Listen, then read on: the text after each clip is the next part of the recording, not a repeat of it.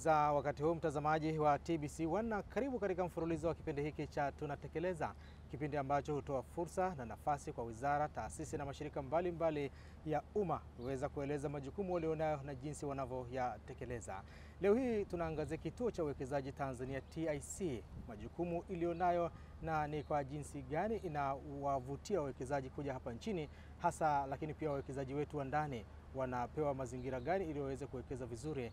Na mimi ni Joseph Bora ninayokaribisha kwa niaba ya timu nzima ya Tunatekeleza, na mgeni wetu leo ndani ya TIC ni Mkurugenzi Mtendaji Bwana Geofrey Mwambe. Bwana Geofrey Mwambe, karibu sana. Asante sana. Nashukuru na karibuni sana TIC. Tunashukuru sana. Nadhani TIC mna mambo mengi sana ambayo umma unapaswa kuyafahamu. Na ndani ya kipindi hiki cha miaka mitatu serikali ya awamu ya 5 yapo pia ambayo mmeyafanya na wawekezaji wamewekeza. Kwa mtu wa kwanza kabisa ambaye anaisikia TIC, tukumbushe kidogo, tupitishe katika malengo na majukumu ya TIC. Karibu. Asante sana. Nashukuru sana kupata nafasi ya kuongea na Watanzania kwa mara nyingine tena. Na ni jukumu letu kuhakikisha kwamba taarifa nyingi tunazitoa kwa Watanzania kwa kadri inavyowezekana. Lakini pia na wale wawekezaji ambao sio wa Tanzania pia wanahitaji kutusikia, kutufahamu, lakini pia na kuona ni namna gani ambavyo kituo cha uwekezaji kinaweza ikawa na msaada mkubwa sana kwao. Kituo cha uwekezaji Tanzania au Tanzania Investment Center maarufu sana kama TIC kiliundwa mwaka 1997 kutokana na sheria ya bunge namba 26 ya mwaka 97 ambayo ilianzisha kituo cha uwekezaji. Na kabla ya hapo kulikuwa na kituo cha kuhamasisha uwekezaji ilikuwa inaitwa Investment Promotion Center IPC. Kilianzishwa mwaka 90 pale wakati vuguvugu la mabadiliko ya kiuchumi yameshika kasi ya kutaka kuhama sasa kutoka kwenye uchumi wa kusimamiwa na serikali moja kwa moja kwenda kwenye uchumi wa soko. Kwa hiyo taasisi ya uwekezaji ilianzishwa kama kituo cha uwekezaji kwa lengo kubwa sana la kubeba majukumu yale yaliyokuwa ya IPC, lakini pia na kuongeza majukumu makubwa ambayo tunayo hivi sasa. IPC ilikuwa ni kuhamasisha peke yake, ilikuwa ni promotion. Lakini sasa hivi tuna majukumu mengine ambayo nitaeleza. Kwa hiyo majukumu ya msingi kabisa ya TIC ya uanzishwaji wa kituo cha uwekezaji ni kwamba kwanza kufanya uratibu wa taasisi na mamlaka za kiserikali kuhusiana na masuala ya uwekezaji. Kwa sisi tuna jukumu kubwa sana la kuratibu mamlaka mbalimbali za serikali tuweze kufanya kazi kwa pamoja kwenye kuvutia uwekezaji. Lakini la pili ni kutoa hamasa,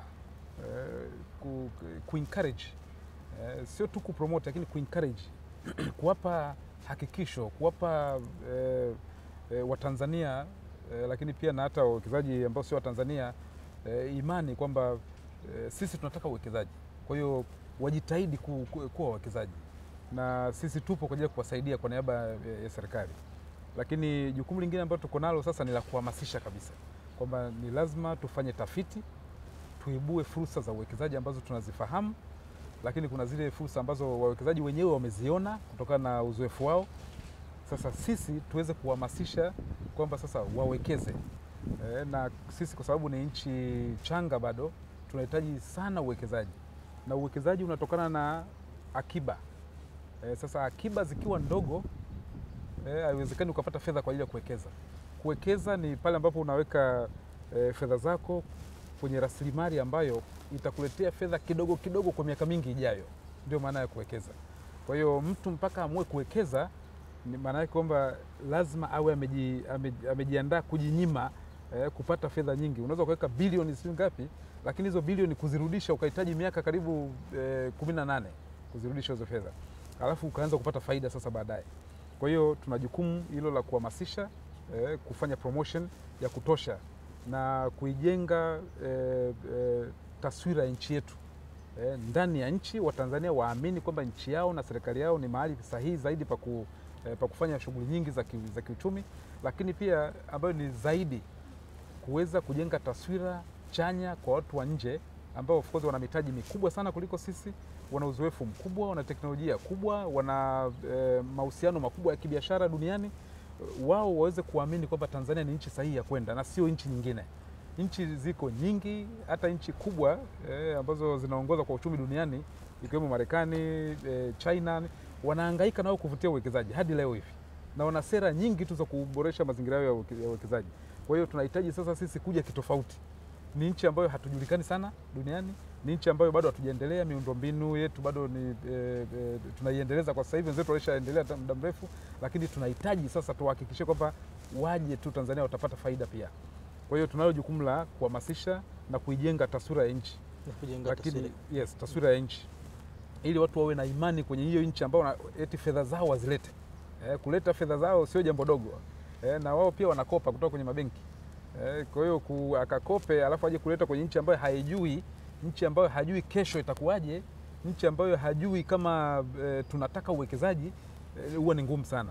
Kwa hiyo tunalo jukumu hilo kubwa sana la kuzunguka duniani na kuwatangazia kwamba njoni Tanzania tuna uongozi mzuri, serikali iko safi, tuko imara, njoni, yani kuwajengea hivyo ili kuondoa yale mabaya ambao wanayasikia kila siku. Sasa wakati ukieleza hilo manufaa ya lile kongamano na mengine kama yapo yanakuja, sasa fursa zipi na tafiti zipi ambazo mmezifanya, na kuna maeneo ambayo ninyi TIC kama kituo cha uwekezaji mnayoona kwamba maeneo haya yanahitaji wawekezaji, na yakoje kwa mtu ambaye anakusikia kwa sasa ili aje awekeze Tanzania, na vivutio vingine ambavyo unapozungumza TIC njoeni watu waje wawekeze Tanzania, mazingira yapi yanawavutia?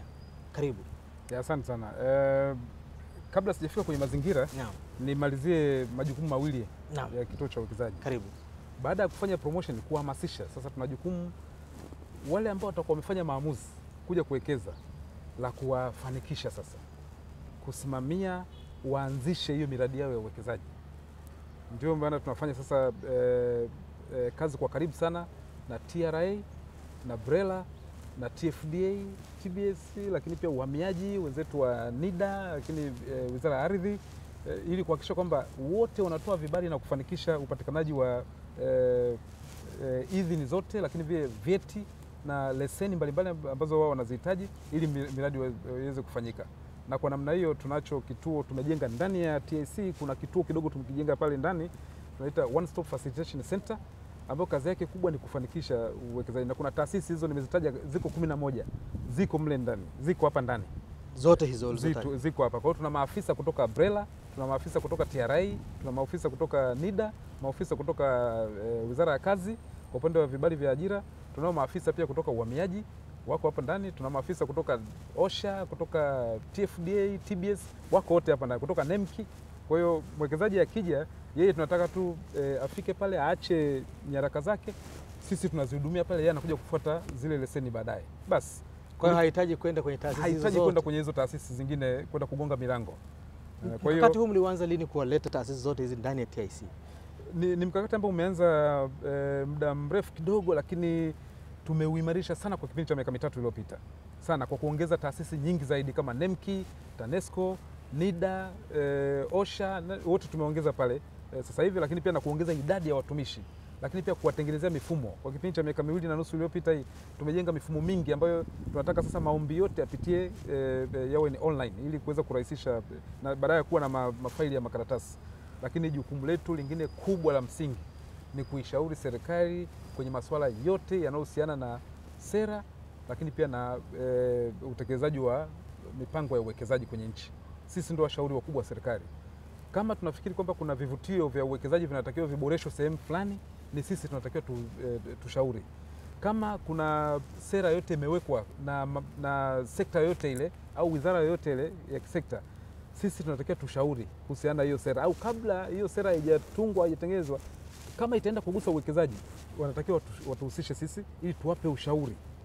Wasije wakaharibu taswira sasa ya uwekezaji kwa sababu tu ya sera moja ambayo wametengeneza bila kutushirikisha sisi, kwa sababu sisi ndio tuna picha pana ya masuala ya uwekezaji kwenye nchi. Lakini kingine ni huwa tunapimwa duniani. Tanzania huwa tunapimwa duniani na sisi kituo cha uwekezaji ndio tunabeba bendera ya Tanzania kwenye mazingira yake ya ufanyaji biashara kwenye na uwekezaji. Kwa hiyo mara zote sisi tunakuwa ni wasemaji kwamba vile vigezo vya kupimwa, indicators zile sisi tunazifahamu vizuri, na wanapima sekta mbalimbali. Ni masuala ambayo sio sisi TIC tunafanya, ila wengine wanafanya, ila sisi sasa kwa sababu tunafahamu tunavyopimwa na mazingira ya uwekezaji yanatakiwa yaweje, tukishindana na wenzetu wa Uturuki, wa Mauritius, wa Singapore, Malaysia, Bangladesh, Kenya, Afrika Kusini, Egypt, tunashindana. Kwa hiyo tunafahamu. Kwa hiyo tunashauri sasa kwamba eneo hili hapa tuboreshe ili tukipimwe watukute tuko vizuri. Eneo hili liboreshwe tukutwe vizuri. Kwa hiyo tuna jukumu la kushauri. Sasa aina gani ya fursa zilizoko? Naam. Kwa nchi ya Tanzania tumejaliwa sana kwamba tuna fursa kwenye maeneo yote. Kwenye maeneo yote ya kisekta tunazo fursa. Lakini kama tunavyofahamu kwa sasa hivi msukumo wa nchi tumeenda kwenye ujenzi wa viwanda. Lengo kubwa ni kwamba kulikuwa na bidhaa nyingi sana ambazo tunazichukua kutoka mashambani kwenye kilimo, ambacho kwa kwetu hapa kilimo kinaajiri watu wengi, na zaidi ya 75% ya wananchi wa Tanzania wanashiriki aidha moja kwa moja au sivyo moja kwa moja kwenye kilimo. Bidhaa zile za kilimo ziko zinatoka kwenye shamba na kwenda sokoni kama zilivyo bila kuchakata.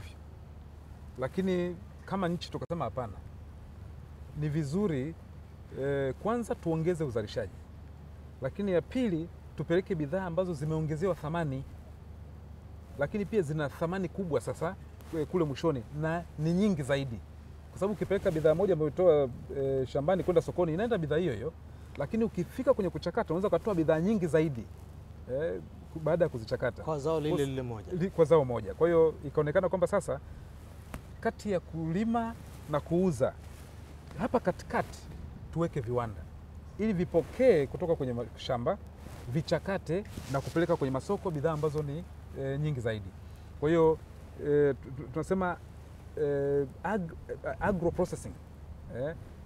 processing industry ni maeneo ya viwanda kwa ajili ya kuchakata malighafi zilizotokana na mazao ya mashamba, ili mkulima awe na soko la haraka sana ambayo itakuwa ni viwanda, lakini pia na kwenye masoko tuwe na masoko mapana zaidi na masoko mengi zaidi ambayo tutapata sio tu kupeleka bidhaa nyingi, lakini tutapata bidhaa zenye thamani kubwa zaidi. Kwa hiyo eneo la kwanza ni la kuchakata bidhaa, iwe ni kuchakata korosho, kuchakata pamba, mbegu zenyewe za pamba pia kuwa mafuta. Hata kwenye korosho zile ganda la nje lenyewe ile ukilikamua unapata mafuta ambayo inatumika kama kilainishi au vilainishi, lubricant, lakini pia ganda lenyewe lina baadaye linatumika kwenye viwanda kama mkaa, lakini pia na korosho yenyewe unaweza ukaisaga pia ikatumika kama kupaka kwenye mkate na nini, inatumika sana, lakini wengine wanaweka kwenye hoteli kubwa hizo, wanaweka kama sehemu ya chakula hizo korosho. Lakini ukienda kwenye pamba hivyo hivyo, mbegu za pamba zinatumika kama mafuta ya kula, edible oil, ambayo tunahangaika sana kuingiza mafuta kutoka nje. Lakini ukienda kwenye michikichi hivyo hivyo, ukienda kwenye kahawa, tunahitaji kutengeneza kahawa ambayo imeprosesiwa zaidi kuliko kupeleka zile coffee beans, zile mbegu zake. Lakini pia tukienda kwenye chai, tukienda kwenye maparachichi, tukienda kwenye, kwa hiyo tuna bidhaa zote kwa upande wa agro processing. Lakini nchi yetu pia tuna 94% ya madawa na vifaa tiba tunaagiza kutoka nje. 94%. Tafsiri yake ni kwamba tunalo soko la moja kwa moja la ndani kwa upande wa Tanzania peke yake, kwamba mtu akija kuwekeza kwa upande wa madawa na vifaa tiba ambavyo kibinadamu huwa tunaumwa kutokana na mazingira yanayotuzunguka, lakini pia uchovu wa majukumu, lakini pia uwepo wa wadudu, huwa tunaumwa. Kwa hiyo huwezi kuepusha kuumwa, ndio tunajenga hospitali na zahanati kila siku tunazijenga. Tunahitaji sana tupate uwekezaji mkubwa wa kuzalisha dawa hapa ndani na kuepusha kuchukua fedha nyingi za kigeni kulipia madawa na vifaa tiba kwa 94%. Maana kwamba ndani uwezo wa kuzalisha ni 6% tu, ambayo ni uwezo mdogo sana. Ndio maana mwaka jana tumehangaika sana na Mheshimiwa Waziri wa Afya, Mheshimiwa Mwalimu. Tumehangaika sana kutafuta wawekezaji, kuisemea nchi, kuitafiti hiyo sekta ya afya na mahitaji ya madawa na vifaa tiba. Na tulifanya ziara Korea, tulifanya ziara China, lakini pia na kulikuwa na watu kutoka Uholanzi pia walikuwa na interest, lakini pia kuna Wajerumani.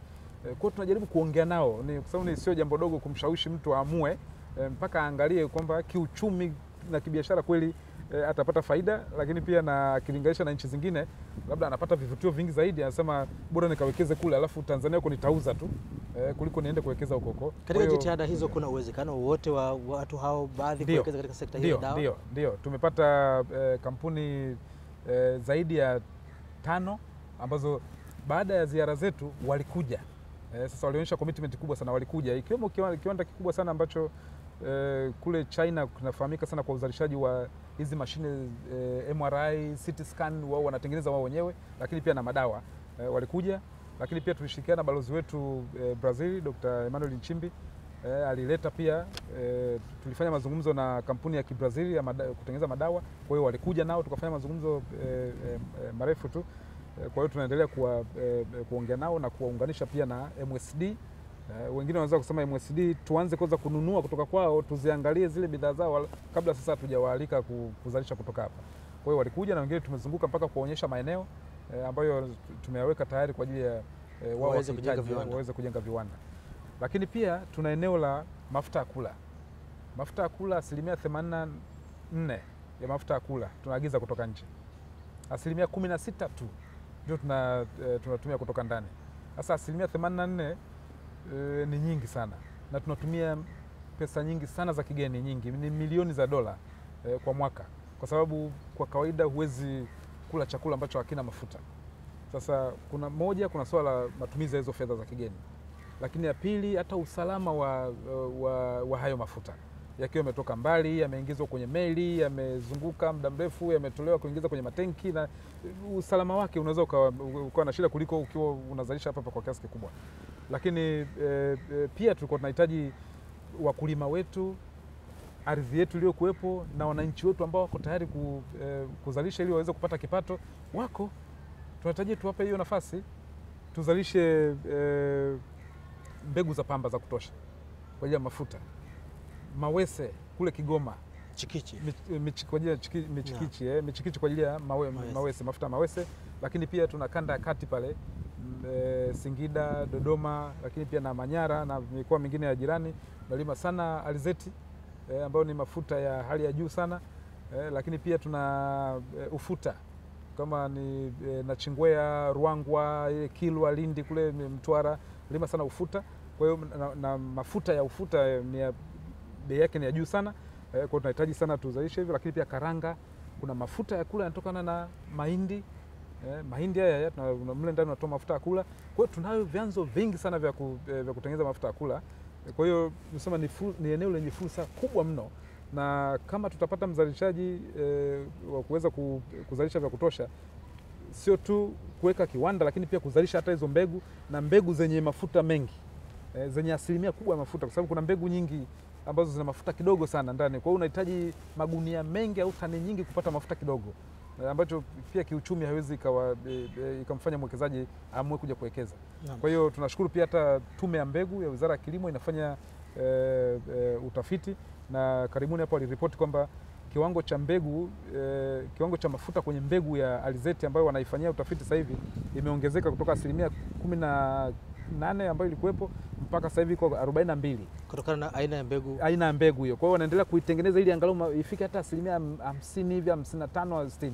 Kwa hivyo ukichukua ile mbegu ukaikamua unaweza kupata 50% ya mafuta kuliko unapata 10% ya mafuta kutoka kwenye mbegu. Kwa hiyo unahitaji mbegu nyingi kupata lita moja.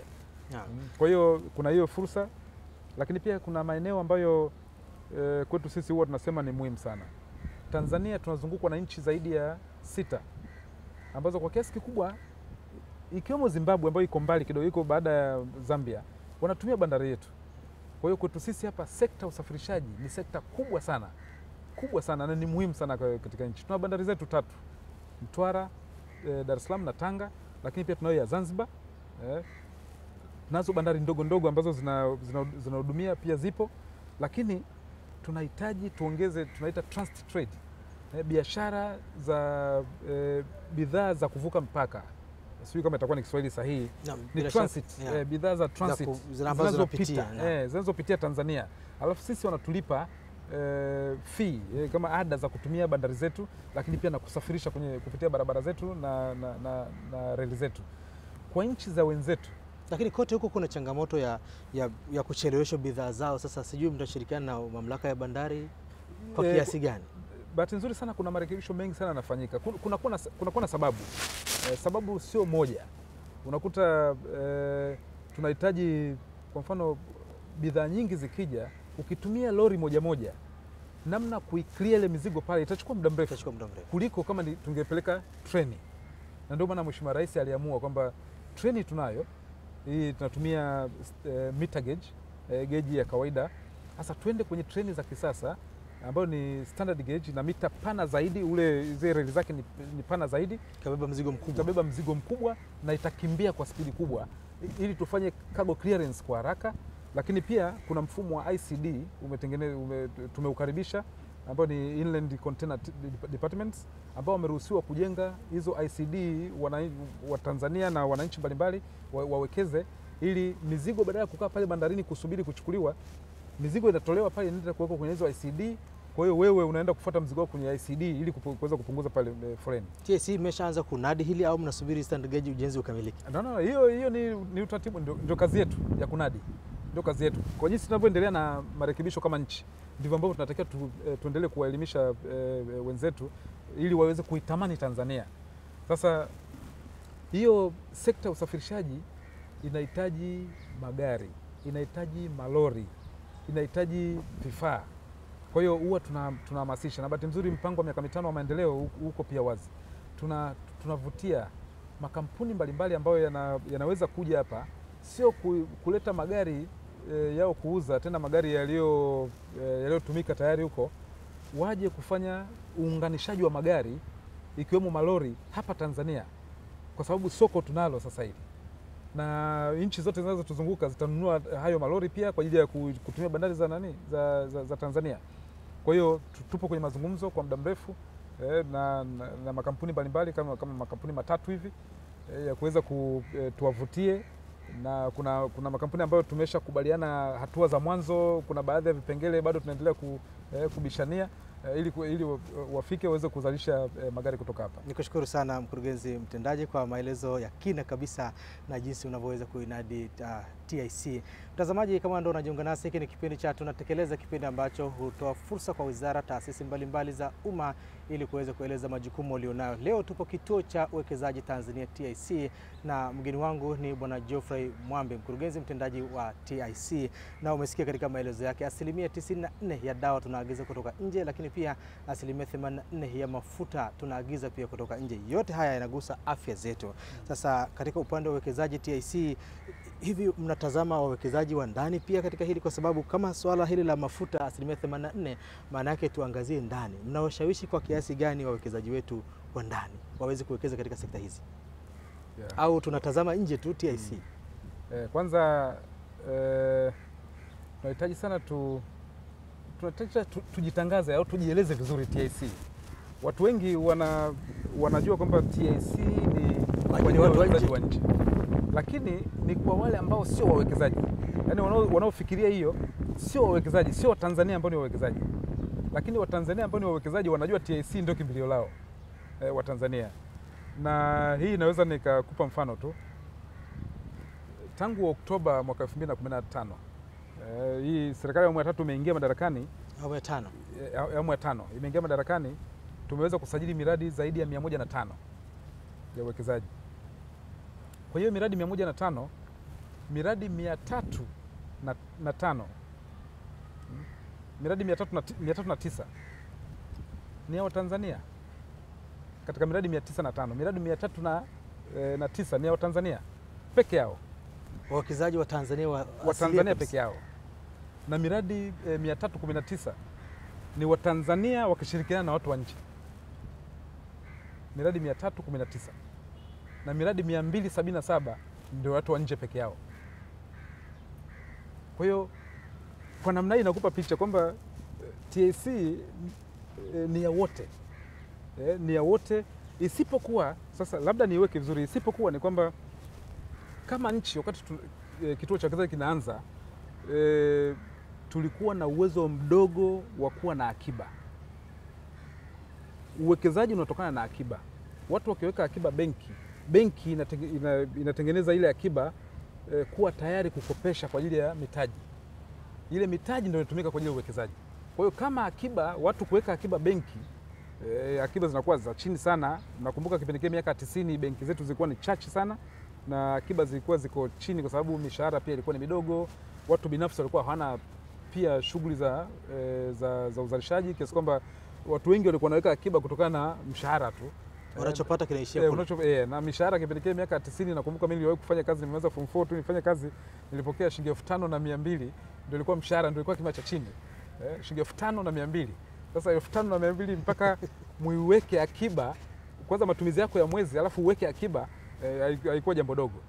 Kwa hiyo kwa kiasi kikubwa ilikuwa sasa tuvutie mitaji kutoka nje.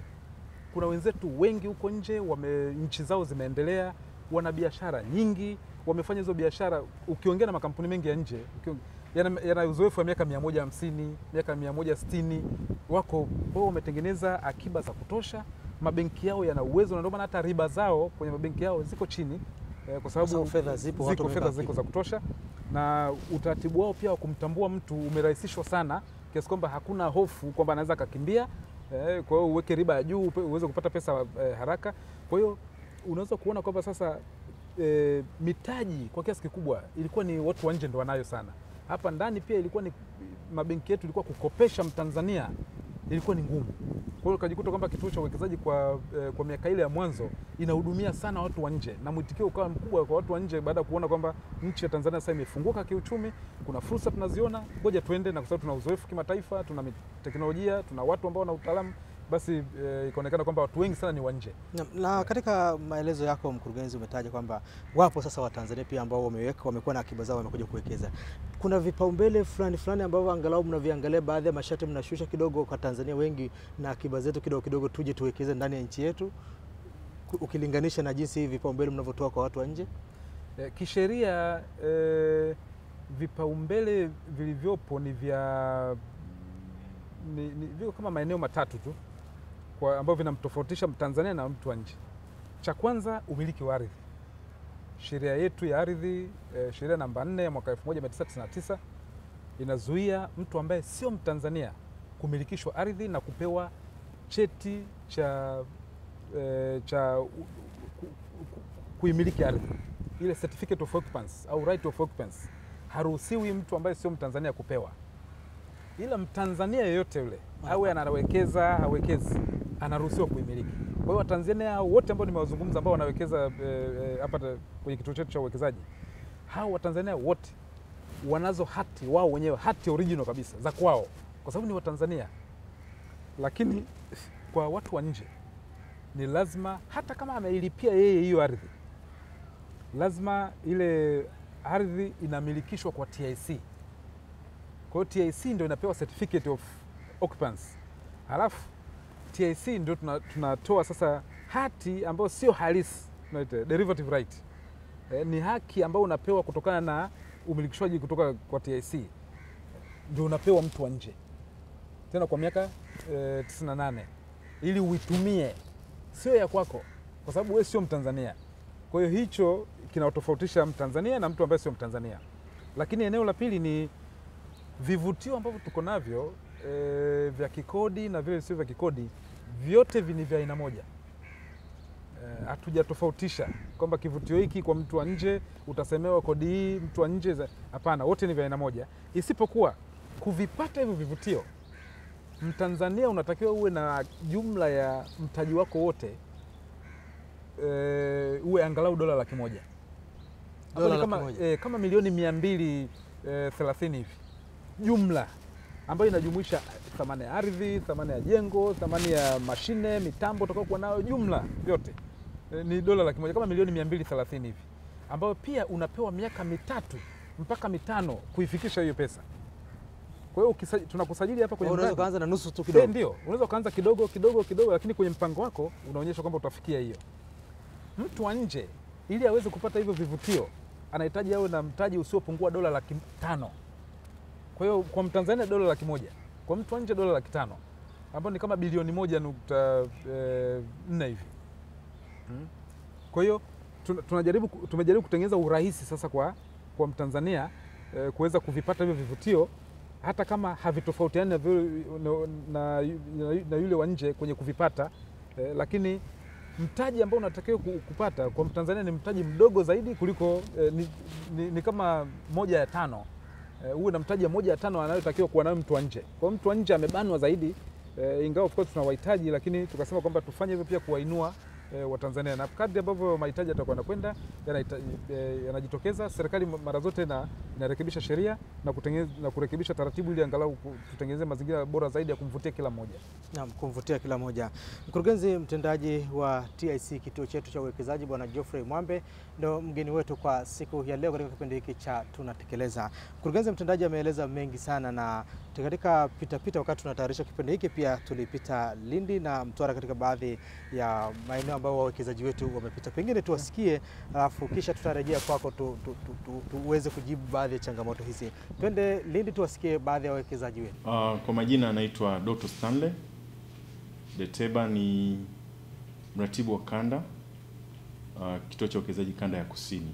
Kituo cha uwekezaji kanda ya kusini kilianzishwa takriban miezi 11 iliyopita, kwa maana ya mwezi wa 4 mwaka jana, na sasa hivi kina miezi 11, na kilianzishwa hususani kwa kuweza kutoa huduma za uwekezaji katika mkoa wa Lindi, Mtwara pamoja na Ruvuma.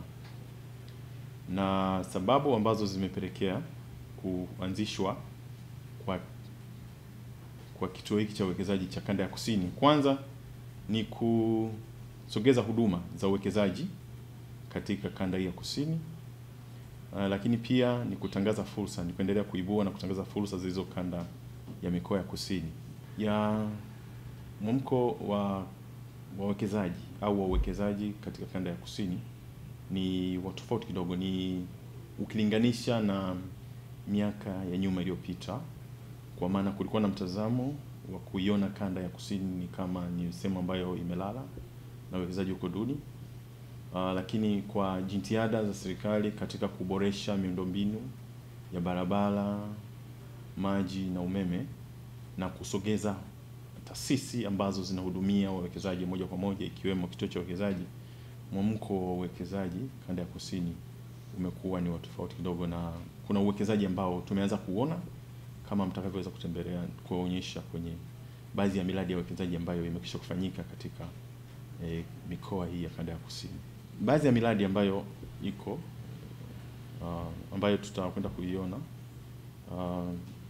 ni miradi mingi ambayo imesajiliwa na kituo cha uwekezaji, ambayo ilisajiliwa, lakini ambayo tunakusudia kuiona na kuionyesha Tanzania kwamba nini kinaendelea katika tasnia ya uwekezaji.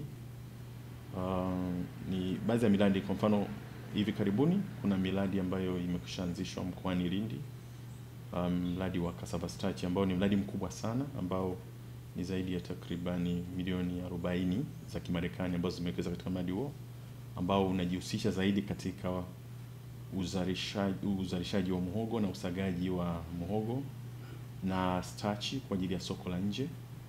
Lakini pia kuna miradi kama ya Dangote Sementi ambao sasa hivi unazalisha sementi ya kutosha na kusababisha kuondoa ule upungufu wa sementi ulio katika soko la sementi Tanzania.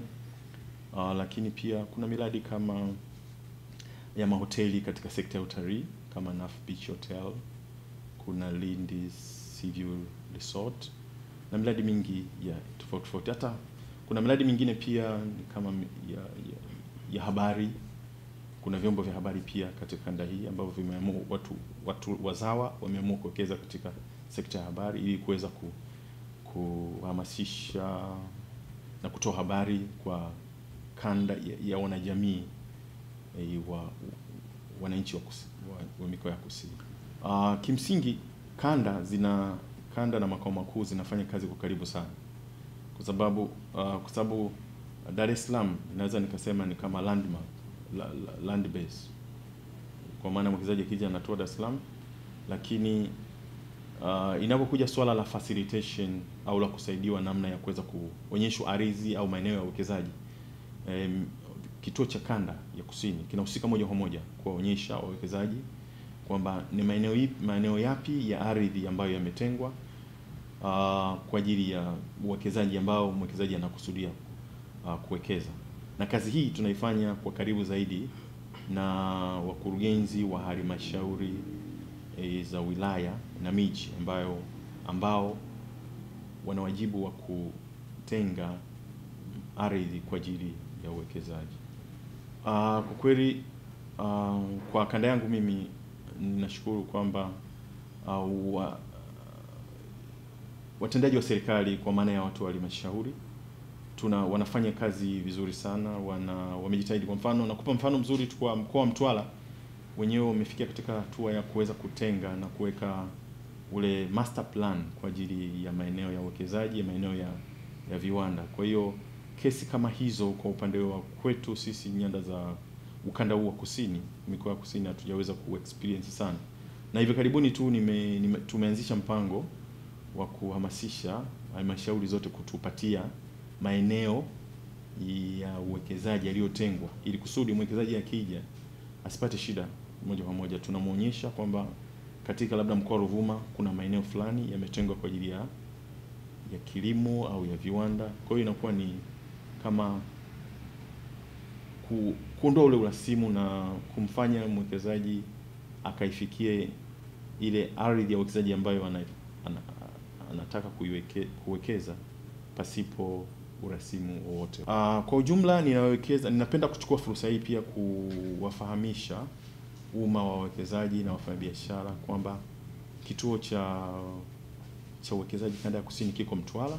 Kwa hiyo wawe huru kuweza kufika mahali hapa kwa ajili ya kupata maelekezo ya uwekezaji na kupata miongozo mbalimbali ya uwekezaji ya namna bora ya kuwekeza, na zaidi sana huduma ambazo walikuwa wanakusudia kuzipata Dar es Salaam sasa zinapatikana katika kituo chetu hiki cha kanda ya kusini cha uwekezaji. Pia ningependa kuhamasisha wajasiriamali kwa sababu kuna mtazamo ambao huko nyuma ulikuwa ambao ni hasi kidogo kuhusu kituo cha uwekezaji, kwamba kituo cha uwekezaji kilikuwa ni kwa ajili ya wageni. Nataka nichukue fursa hii pia kuambia wajasiriamali wazao wa Tanzania kwamba kituo cha uwekezaji ni kwa ajili ya wajasiriamali pia wa Tanzania kwa ajili ya kupata taarifa, lakini pia tunaendesha programu mbalimbali za kuweza kuwaunganisha wajasiriamali wa Tanzania na miradi mikubwa ya wawekezaji. Kwa jina naitwa Justin John Mshuza, ni kaimu manager wa Pride FM Radio. Ni redio iliyoko kusini mwa Tanzania, ikimaanisha mkoa wa Mtwara. Ni redio iliyoanzishwa mwaka 2008 Oktoba. Ndio tulianza kurusha matangazo kutokea Mtwara, Shangani Mashariki, mtaa wa Senegal. Ni redio ya kwanza kusini mwa Tanzania. Kipindi hicho 2008 tunaanzisha Pride FM Radio, hapakuwa na redio yoyote huko kusini. Kwa hiyo directors wakafikiria walete maendeleo kusini, na maendeleo makubwa ni chombo cha habari. Kwa ikawa ni redio ya kwanza. Ni redio inayosikika mikoa ya kusini, Mtwara na Lindi. Tunafika mpaka mikoa mpakani ya Msumbiji. Kwa hiyo tunapata message nyingi kutoka Msumbiji, nchi jirani Msumbiji. Ni redio ya kibiashara, ni commercial radio, lakini sasa imekuwa kama redio ya kijamii kwa sababu wananchi wa Mtwara wanachukulia kama ni mkombozi kwao. Kama unavyojua chombo cha habari kinasukuma maendeleo. Unajua miaka ya nyuma mtu akiambiwa anahamishiwa Mtwara au Lindi anaacha na kazi. Tukasema hapana, tutubie radio kupanyanyua kusini. Sasa hivi serikali inazidi kufungua mianya ya uwekezaji wa ndani kwa kiasi kikubwa. Wanahamasisha, pamoja na kwamba milango inafunguliwa kwa wageni waje wawekeze ndani ya nchi, lakini pia uhamasishaji unafanyika mkubwa sana. Mwananchi mmoja joint wawekeze. Wakati tunafungua redio tulipata usaidizi serikali. TIC ni serikali. Kwa hiyo kuna fursa nyingi tulipata kutoka TIC. Ndio maana tumeweza kuwekeza hapa. Redio zinalelewa na TCRA. Kwa hiyo several times tunapata viongozi wa TCRA wanakuja kututembelea, wanatuelekeza nini tufanye. Penye dosari wanaelekeza kwamba hapana, mnatakiwa studio kuwe hivi, hiki toeni, hiki rekebisheni, wanaondoka. Kwa hiyo kunakuwa na ukaguzi wa kila wakati. Wanakuja hapa na tunapata usaidizi mkubwa wa serikali. Naitwa Mr. Geofrey Mwambe, HR and Corporate Affairs Manager wa CSTC. Tulipokuja kuomba ardhi katika halmashauri ya Lindi, halmashauri ikatukubalia kutupatia hekta 6,000. Lakini hekta hizo 6,000 zinaenda kupatikana vijijini. Huwezi kuipata katika sehemu moja. Unakwenda kwenye vijiji ili kuomba ardhi, lakini pia unakuta kuna changamoto nyingine kwamba kijiji hakijafanyiwa mpango bora wa matumizi ya ardhi, land use plan. Kwa sababu huwezi kuwekeza mahali ambapo hakuna mpango wa matumizi bora ya ardhi. Kujua kijiji kina size gani, kimepanga maeneo ya uwekezaji kiasi gani, maeneo ya kilimo, shule, mifugo na mambo mengine. Kwa hiyo huu mpango lazima ufanyike. Kwa vile haujafanyika, unalazimika wewe mwekezaji facilitate ili zoezi liweze kupatikana. Kwa hiyo ni kweli kwamba tumeonyeshwa maeneo hayo, lakini michakato hiyo ya kurasimisha mpaka ardhi inapatikana inachukua muda mrefu. Katika awamu ya kwanza hizi hekta 6,000 tuliruhusiwa hekta 3,000 kutoka kule Makonde Plateau kutokuwa leo. Fezi ya pili tunakuja maeneo yanayozunguka eneo la kiwanda, vijiji vinavyozunguka eneo la kiwanda, ili huko nako tupate hekta 3,000. Kwa hiyo tukipata 3,000 na zaidi tutashukuru, lakini sio rahisi kiasi. Ndio maana nikasema kama kuna ujanja mwingine TIC au njia nyingine TIC ya kutusaidia ingekuwa ni vizuri zaidi, au kama kuna ardhi mahali fulani jirani hapa, labda yalikuwa mashamba ya mkonge au mashamba ya watu ambayo hayatumiki. Sasa unapokuwa na revoke, basi watufikirie na sisi, kwa sababu sisi tuko tayari kufanya development katika maeneo ambayo yako karibu hapa, na tunajua kuna mashamba ambayo yalikuwa hayajafutiwa hati miliki. Yakifutiwa basi ingekuwa vizuri, tungepewa sisi tukaachana na tabu ya kwanza kutafuta ardhi katika maeneo kama hayo niliyosema. Karibu tena mtazamaji wa TBC1 katika kipindi hiki cha Tunatekeleza, na kama ndo unajiunga nasi leo, tunaangazia Kituo cha Uwekezaji Tanzania TIC, na mgeni wetu ni Bwana Geofrey Mwambe. Yeye ni mkurugenzi mtendaji wa kituo hiki. Ameeleza mengi sana na umetoka kutazama ama kusikiliza maelezo hayo kutoka kwa baadhi ya wawekezaji ambao wamewekeza hapa nchini na fursa mbalimbali ambazo wengi wameziona, lakini wachache hao tayari wamekwisha kuzitumia. Karibu tena mkurugenzi mtendaji Bwana Geofrey Mwambe, umesikia maelezo haya. Lindi, baadhi ya wawekezaji hao wanacholalamikia, kuna mlolongo, inaonekana kuna mlolongo mrefu sana kuweza kupata ardhi ya mtu kuwekeza. Sasa TIC mnawasaidiaje wawekezaji wetu kuweza kupata ardhi kwa namna ambayo iko rahisi sana? Karibu. Nashukuru sana. Kwanza tumefurahi sana kuona hawa ndugu zetu wa Cassava Starch ambayo ni kampuni ya Kifaransa wamefanikiwa au tumewafanikisha sasa kuweka kiwanda. Ninawafahamu hao hata kabla sijajiunga na TIC. Nawafahamu. Niliwahi kusikia taarifa zao, na hata nilipokuja TIC ilikuwa ni rahisi zaidi sasa kuweza kuwasikia na kuwasaidia kwa kadri ambavyo tutaweza.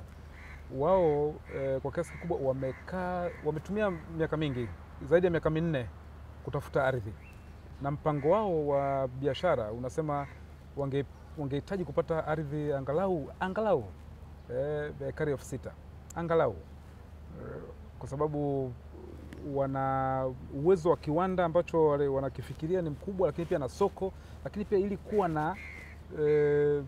kuwa na msaada mkubwa kwenye nchi, uwezi kulima kidogo au kuzalisha kidogo, unakuwa tena kama ni watu wa nje wenye uzoefu mkubwa, wanahitaji kufanya kitu kikubwa sana. Kwa hiyo kwa kweli mchakato wa kupata ardhi bado ni changamoto. Tunaita utaratibu wa kuwaulisha ardhi, utaratibu wa uwaulishaji wa ardhi ni mrefu sana, kwa sababu kisheria kuna sheria namba 5 ya mwaka 99 ya ardhi za vijiji. Vijiji vina mamlaka kamili juu ya ardhi yao, na uwekezaji ufanywi juu, unafanya kwenye ardhi. Lakini pia bado hatujafanikiwa kama nchi kupima nchi yoyote, ardhi yote ya nchi tukaipima, tukatenga maeneo ambayo yanatumika sasa kwa ajili ya vijiji, kilimo, mifugo na akiba ukiacha makazi kwa kila kijiji, ambayo inaonyesha kama mpango wa matumizi bora ya ardhi. Hatujafanikiwa kufanya nchi nzima, kiasi kwamba ardhi inayobakia ambayo tukasema sasa hii tuiweke kwenye ardhi ya jumla au unasema general land, alafu unaibadilisha ile ardhi kuwa ya uwekezaji. Hatujafanikiwa kwa nchi nzima.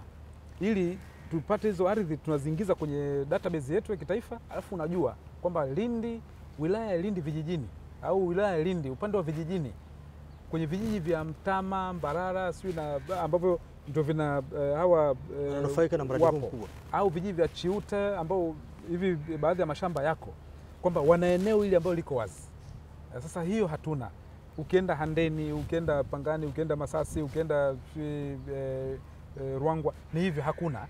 Kwa hiyo mpango uliopo kwa sasa hivi ni kutaka kuyapima hayo maeneo kupitia wizara yetu ya ardhi.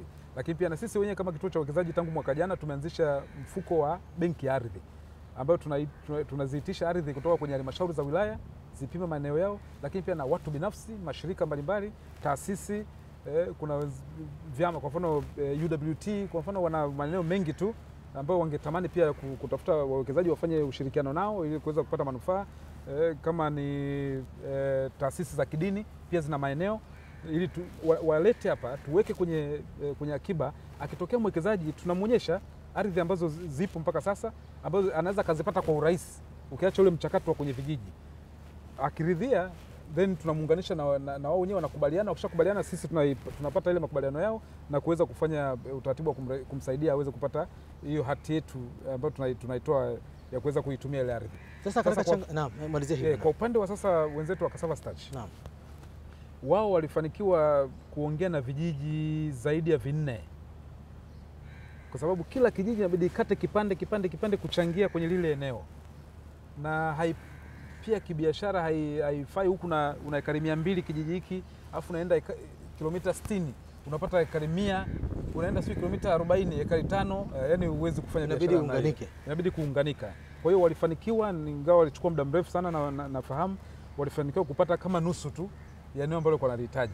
Baada ya kuzungumza nao sasa basi waanze nayo, wakawa wameanza na wakaweka sasa kiwanda. Sasa hivi kiwanda kiko kwenye hatua za mwisho kabisa, na kama tulivyoona, na hatua iliyobakia sasa ni kuweza kuwasaidia waweze kupata maeneo yaliyobakia, kuweza kufanya mazungumzo. Na bahati nzuri mkuu wa mkoa wa Lindi Mheshimiwa Geofrey Mwambe akishirikiana na mkuu wa wilaya ya Lindi ndugu yetu Shaibu Ndemanga huwa wanafanya kazi kwa karibu sana na wao, na mimi huwa naongea nao mara kwa mara, na hata mkuu wao wa Cassava Starch Mr. Christopher huwa na nyingi anakuja, tunafanya mazungumzo. Na pia ofisi yetu ya Lindi huwa inaenda sana pale ofisini kuweza kujua kwamba ni hatua gani ambayo wamefikia sisi tuwasaidie. So sisi kazi yetu kubwa ni kuratibu ndani ya serikali, na pia changamoto ambazo wanazipata sisi tuweze kuzipata mapema. Ila labda niseme kuna tatizo pia la sisi wote kama nchi kuwa na mawazo ya pamoja juu ya umuhimu wa kuvutia uwekezaji au juu ya umuhimu wa uwekezaji. Na kuna wengine, na wapo hata baadhi ya wanasiasa wanaona kwamba mwekezaji akifika akapata eneo kubwa vile akaweka kilimo cha kisasa, anakuwa anawanyang'anya ardhi wananchi wake. Kwa hiyo tunapata pia hilo shinikizo kwamba sasa baadhi ya viongozi hasa wa kuchaguliwa wasingependa kuona au wanaitumia kama karata hiyo kwamba sasa huyu mwekezaji anakuja kuchukua ardhi yetu bila kujali yale manufaa ambayo atapata pale, lakini pia na utaratibu ambao umewekwa kwamba kila ile eneo la wananchi limepimwa, limebainika kwa uwezo wa sasa na matumizi yajayo yameshatengwa vizuri upande wa kilimo, mifugo na makazi, na kwamba kinachobakia sasa kiwe kwa ajili ya uwekezaji mkubwa ili kuweza kushirikiana na wanavijiji. Lakini sasa mkurugenzi, katika hilo pengine inaweza kana tafsiri namna hiyo, kwa sababu mwanasiasa naye anawakilisha wale wapiga kura wake ambao pia ni wananchi wa pale pale. Kwa utaratibu huu kama kumega ardhi kipande kidogo ili kuweza kufikisha malengo ya mwekezaji, japo tunahitaji uwekezaji huu mkubwa, kwa nini tusiwashirikishe wale wazao wa eneo la pale walime kwa niaba ya mwekezaji huyu afu muuzie nao wanufaike badala ya kutafuta ardhi, kwa sababu inaweza kuwa ni changamoto na ni kubwa katika hili. Wao kwa nini pia wasishirikishwe katika kulima mwamuzie? Ni kweli. Kwanza wakati wa utengenezaji wa ramani na michoro, hiyo survey, huwa haiwezi kufanyika hivyo kama mpango wa matumizi bora ya vijiji haujafanyika, ambao kijiji kinakaa kwenye mkutano mkuu wa kijiji kupitia sheria yao ile ya vijiji. Ina nguvu sana, vijiji vina nguvu, sheria inawapa nguvu sana, lazima waridhie. Sasa ndio maana nasema wakati mwingine viongozi wa kisiasa wanakuja tu na hoja, wananchi lazima waridhie. Kama hawajaridhia, then huo mchakato haukufanyika sawa sawa. Lazima waridhie, alafu wanakwenda sasa wataalamu, inafanyika sasa mpango wa matumizi bora, land use plan, kwenye ile maeneo. Land use maana yake kwamba wapi itakuwa ni sehemu ya makazi ya sasa na yajayo, kwa sababu tunazaliana, tunakuwa, lakini wapi maeneo ya makaburi, wapi itakuwa maeneo ya kilimo, ekari zinazohitajika kwa ajili ya kilimo kwa kijiji hiki kwa wastani kwa miaka mingi ijayo itakuwa ni yapi, wapi upande wa mifugo. Kwa hiyo inafanyika kwa vijiji vyote. Eneo linalobakia ndio linakatwa sasa, kwamba sasa hili kijiji kinasema hili tunaweza tukalitoa kwa ajili ya mwekezaji, ambaye yeye mwekezaji atakuwa ni sehemu ya kijiji. Lakini la pili ni namna sasa ule uwekezaji unavyounganisha na mahitaji ya wananchi. Huwa kwa kawaida ukiwa na kiwanda ni vyema uwe na angalau kiwango cha kuanzia cha shughuli zako za uchakataji kutoka kwa wewe mwenyewe. Kwanza unahitaji makubaliano na wananchi ya kukusaidia kuongeza kiwango ambacho utakihitaji, kwa sababu huwezi kuwategemea wananchi moja kwa moja.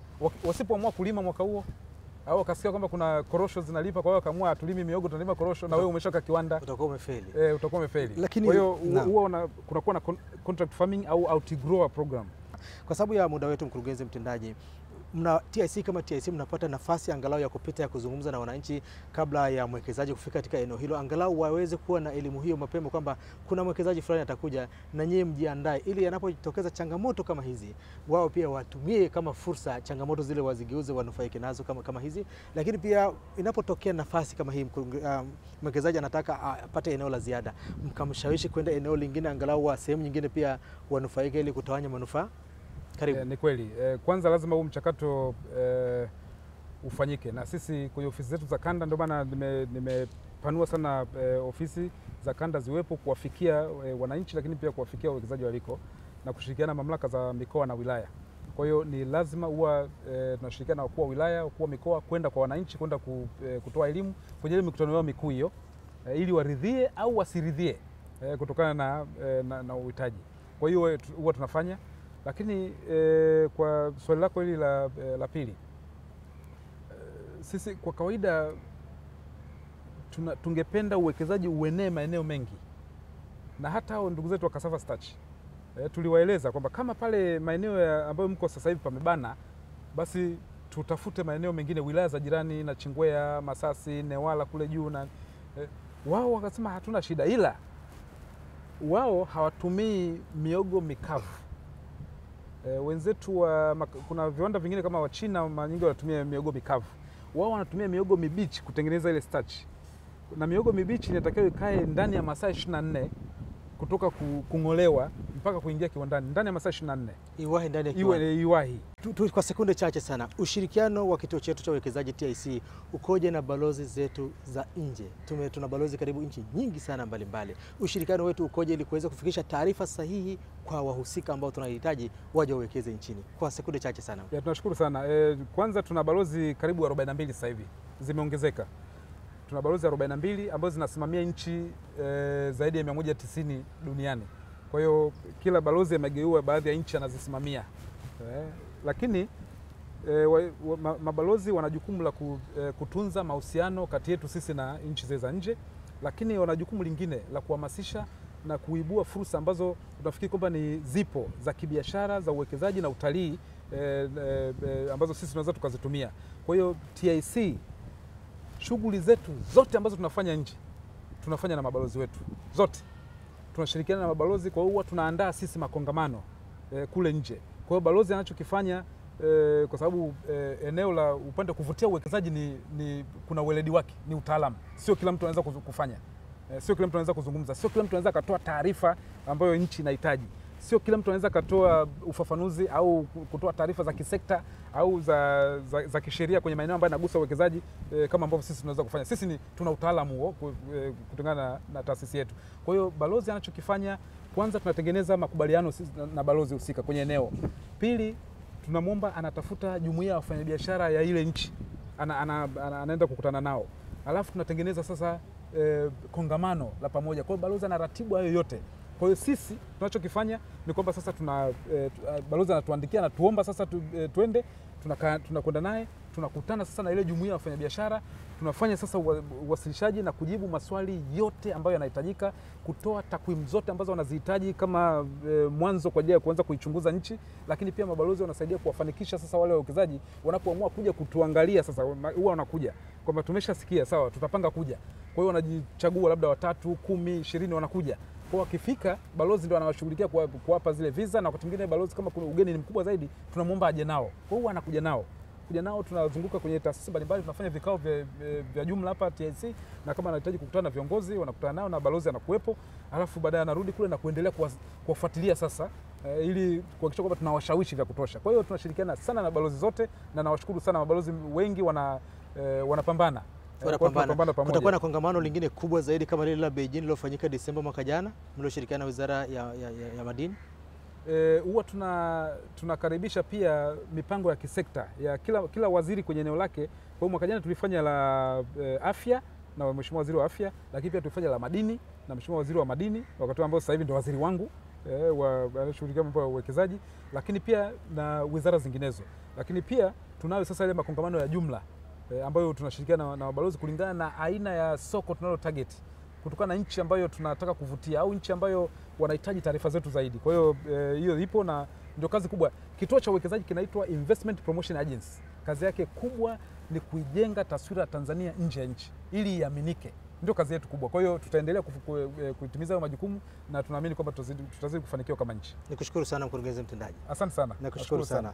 Nikushukuru sana pia mtazamaji wetu kwa kufuatilia majadiliano haya na mkurugenzi mtendaji wa Kituo cha Uwekezaji Tanzania Bwana Geofrey Mwambe katika kipindi hiki cha leo cha Tunatekeleza, na bila shaka umenufaika na mengi ambayo umeyasikia kutoka kwake, lakini pia kwa wale ambao umenufaika kutokana na huduma ya uwekezaji, jinsi wanavyohudumia wawekezaji ambao wamewekeza katika sekta mbalimbali. Kwa niaba ya timu nzima ya kipindi hiki cha Tunatekeleza, jina langu ni Joseph Bura, ni kualike wakati mwingine katika kipindi cha Tunatekeleza. Asante na kwaheri.